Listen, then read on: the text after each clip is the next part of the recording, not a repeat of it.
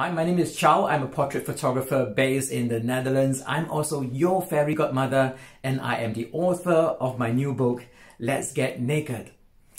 It is a guide to free yourself from self-hate.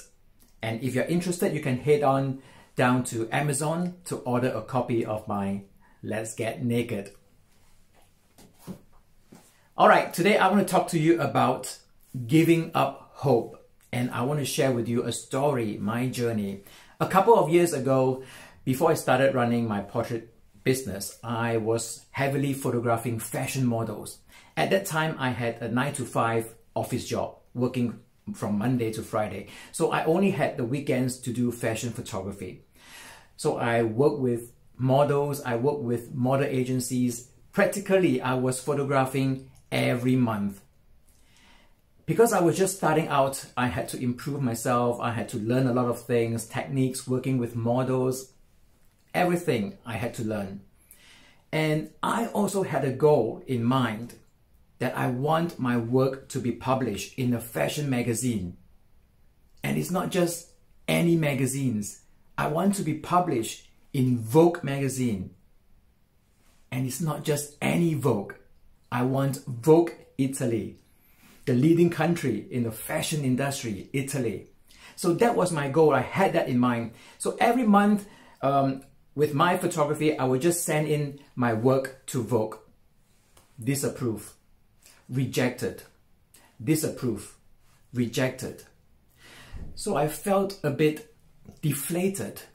It went on and on and on for months and for years, not for years, for 1 to 2 years. And everything I submitted, it was declined.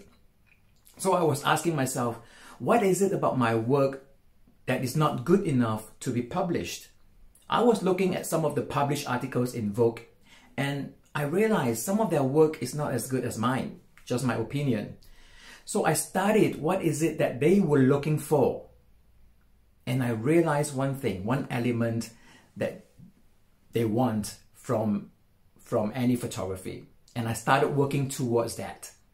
So one day I decided to go to London to do a fashion editorial photo shoot. I had a theme in mind, and I contacted a local wardrobe stylist and a makeup artist. So I flew there and I did the photo shoot. The images were fantastic. So I decided to submit for approval to Vogue. Within 30 minutes, bam! It was approved. It was published in Vogue. I was so damn happy. Imagine if I had given up hope in between. I wouldn't have seen these results. I was so proud of myself. So it gives me that motivation to move further. And a few months later, I did another fashion editorial shoot, this time in Singapore. The images were gorgeous. I love it. Bam! It was approved and published in Vogue. So I had 2 publications in Vogue Italy. That made me so happy. Now, the moral of this story is, do not give up hope. I know how it feels. You feel deflated. You feel that you're not worth it. Can you imagine what it's like if you had given up hope? You won't see the results. I want to remind you that Rome was not built within 24 hours. The Great Wall of China was not built within a day. We all live in this society that everything is so fast-paced and we expect everything to come out fast. So let me remind you, be patient,